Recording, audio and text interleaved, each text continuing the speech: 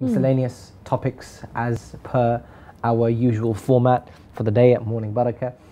We are joined by Sayed Mohsen Shah. Assalamu alaikum. Alaikum salam wa rahmatullah wa barakatuh. We should call you Smiley Sheikh. Smiley. Or Sheikh Smiley. Yeah, I thought the green scarf would give it away. But, Let's say we've covered some random topics, but these random topics are quite important in this day and age because a lot of these topics are underrated, which have a massive effect on our lives from an Islamic perspective, from a regulation perspective, and how we integrate within society. Yeah. One such topic, Zahra and Sayed, is that we wanted to discuss today is actually food etiquette. And just a bit of a background behind why we're discussing this is because obviously from an Eastern perspective, back home, the etiquette of food is because we respect food and we respect what it gives us and where it came from. Whereas within this day and age in Western society, gratitude as well, isn't it? Gratitude. Yeah, because Allah's blessing. Exactly. But in this day and age, within the Western society, food is just food, and they just eat it without pleasurable. Exactly. It's more of an indulgence kind of thing, without actually thinking about is there an etiquette to food, food and beverages. So and there's so much waste. We see that. Of course. You know, supermarkets throwing away tons and tons of food, homeless people hungry. So, yeah, it's a massive issue that we have. Again, we're saying where we're living, not to say that any part of the world is immune to these kind of issues. Yeah, of course. But the etiquette, I think one of the things that really is a stark difference is when you go back to, you know, for instance, visiting family, etiquettes of when you're going on ziyarah. You know, how people are hospitable. And it's quite I find it's a stark difference. So people, for instance, whether it's Arba'een and that's, you know, once in a year, or like I said, you visit family, it's the giving, isn't it? It's the nature of being generous and the mannerisms. And I think possibly we don't, because we don't embed them in our cultural aspect here. So hoping that you can shed some background. Even what Zahra was saying, and even that extending to actually the actual act of eating. I'm sure there are some rulings, and we're not entering into haram and halal here. It's more about the etiquette, so it's about the manners, what's makruh, what's mustahab, for example. So if you can share some insight into that, that'd be great. Inshallah, Bismillah ar-Rahman ar-Rahim. I mean, Ayatollah Sayyid Sadiq Shah Hafidhullah does discuss this matter in his Risala Amaliyah, which is really nice. Gives a little indication on the etiquettes of eating and drinking. I mean, this goes without saying, but you know, we respect food, and it's a rizq from Allah subhanahu wa ta'ala. It's a blessing to us, and unfortunately we live in a day and age where some people don't get this blessing. So we really need to respect food. And not just that, but you know, there's food at the mosque, there's food when we're going to Arba'een, and also we get invited a lot as well. There's a very, very social culture around food, especially from the Middle East and where we come from. You know, people socialize over food and then invite others. When you go visit family long distance, you're definitely going to get fed. And even when it comes to like even looking for a suitor for marriage and stuff, there's a lot of food involved. So there are etiquettes to eating and drinking, which inshallah I'll discuss.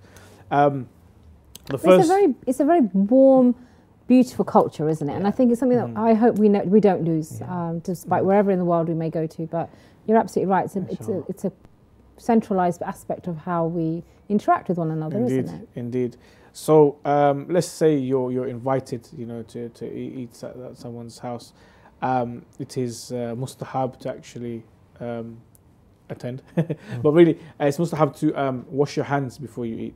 So to wash your hands before and also after you eat, this is mustahab. An important one is do not begin eating until the host begins to eat. Yes, this is mustahab as well. So you wait for the host to begin eating, then you should eat. And furthermore, it is mustahab to stop eating before the host stops eating.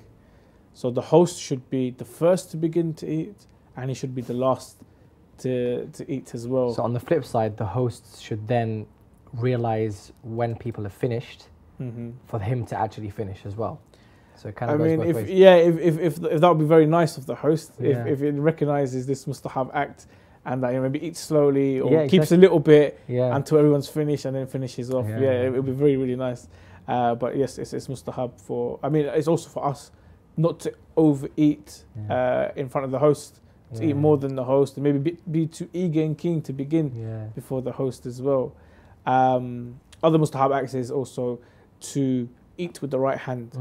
So, I mean, growing up in my culture, in Pakistani culture, you're always told you have to eat with your right hand. You can't eat with your left. You know, it's very, very strong. But it's mustahab. So to eat with your right hand. Also to say Bismillah ar-Rahman ar-Rahim before you eat. And to say Bismillah ar-Rahman ar-Rahim before you indulge in every cuisine. So let's say there's some rice. You say Bismillah before you pour the rice in. And then you're going to go for the marq, the curry. Say Bismillah before you put that in. Take the salad, say Bismillah before you put the salad in. That's interesting. So just before every, cuisine or every dish, to say Bismillah. And also to thank Allah subhanahu wa ta'ala at the end of your meal. It's mustahab. Alhamdulillah, to do What that. is the etiquette? Someone puts food in front of you that you just don't like raw steak.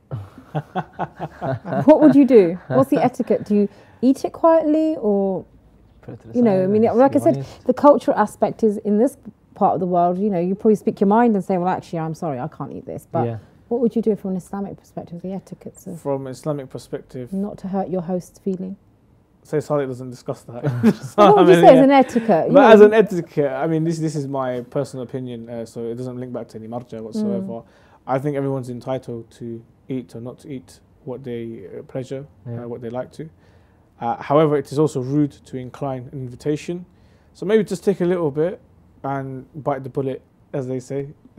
Just have a little bit to say that you did try, you did like it, and if you didn't like it, it's okay. I'm sure there are other things on the table which you will enjoy, and maybe you could compensate for that by taking a little bit extra.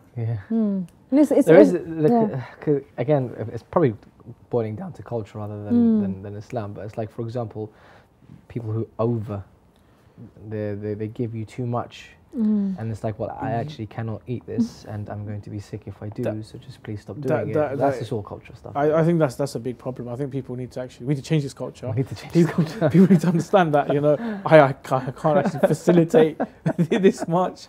There's a limit. but it's a giving, isn't it? Because the person, your host, is ensuring the guest is not hungry, and so they're overfilling. And I think the generations above us were always like, no more, because that was their love and their kindness. Indeed, but everyone has a different affinity, and also there's dietary requirements, and for example, if someone has got another dinner to go to later on, or tea or a meeting, or some of us like to go to the gym, we can't have a good meal before we go to the gym because we won't be able to move.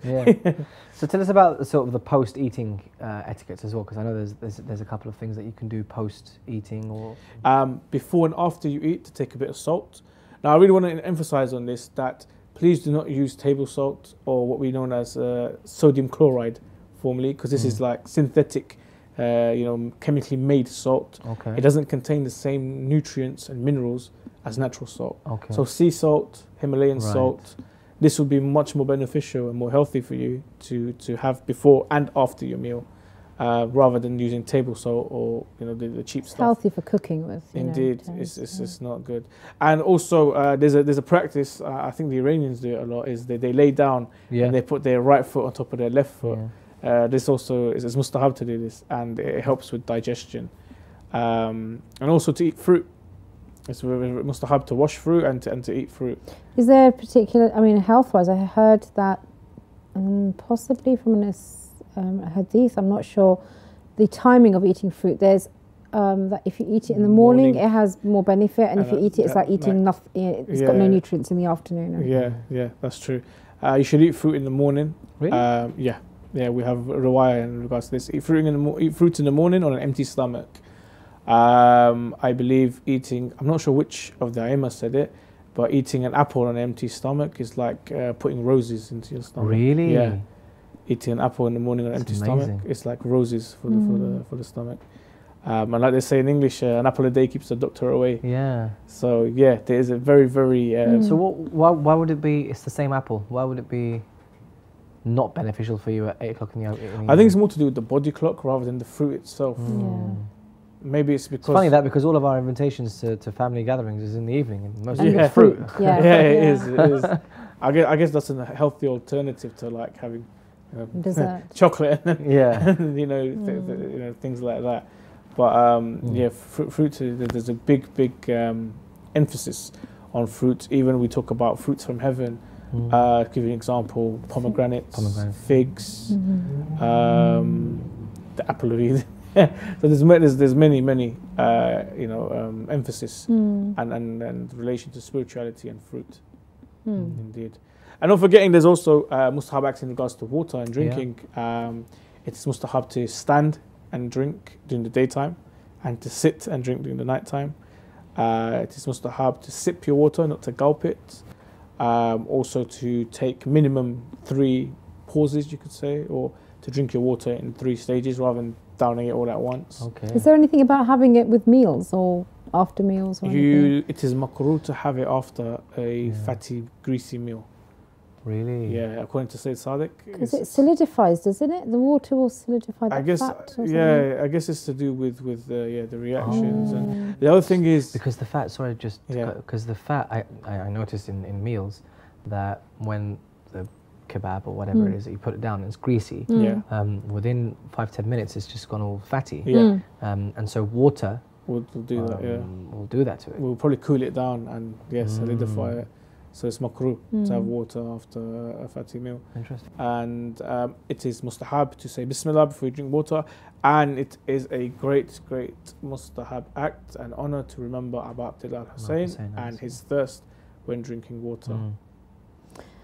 We were having this conversation actually the other night about drinking water with meals, and obviously some people have and some people have like indigestion problems and they need to drink while they're eating.